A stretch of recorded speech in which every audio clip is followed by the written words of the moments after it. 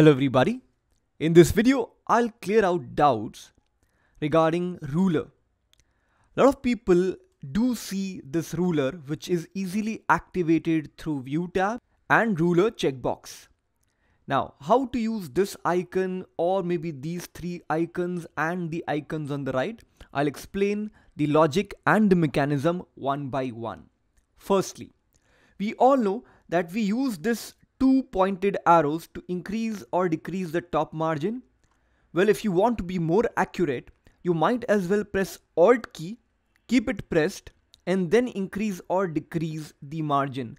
Notice the numeric measures tell you how big or small the margin is, and you can use the same thing when you see the two arrow pointed on the right hand side margin. I keep Alt pressed, notice, much more accurate.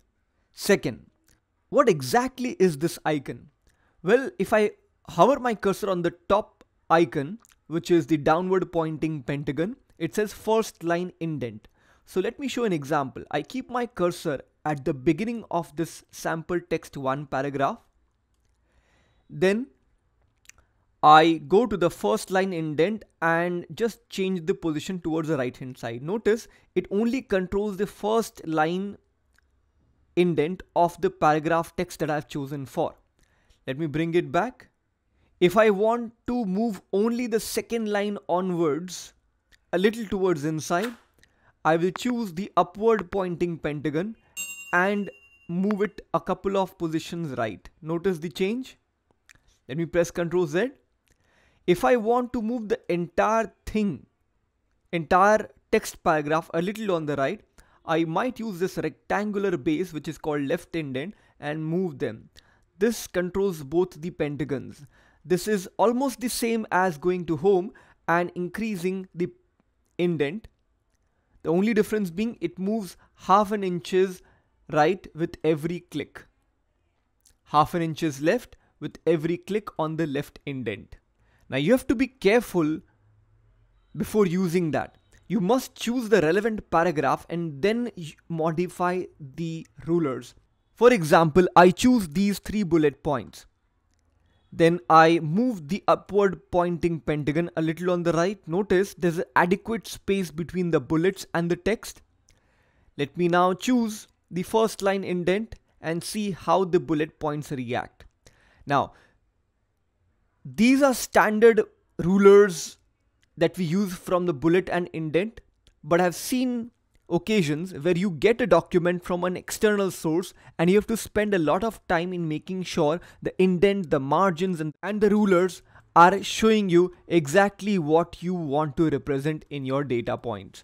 So instead of doing left indent, let me just bring it back to the original position. Notice how they move. Now, this small 2 pointed arrow is a left margin for all the text. So it controls everything and the relative positions of the text that you have already saved with certain different indentation is also moved along with left margin.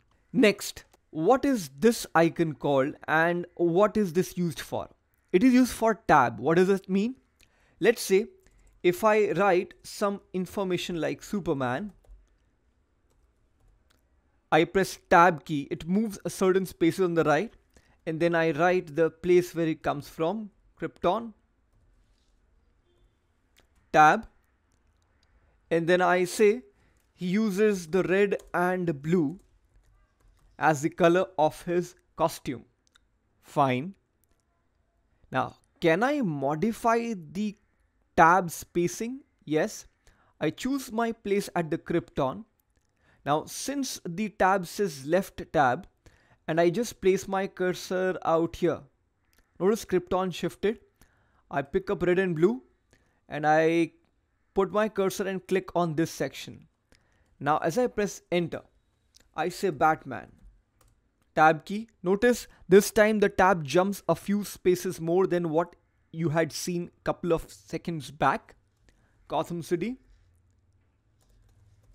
And he uses mostly black. I think I had added some manual spaces before red and blue, so I'll delete that.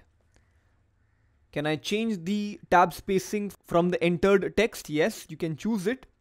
you can move this left tab, move this tab a little on the right. Now if you feel that you wanted 3 sections wherein the right hand side section will consist of number, the middle should be center align and the left should be left align. So let me show you how.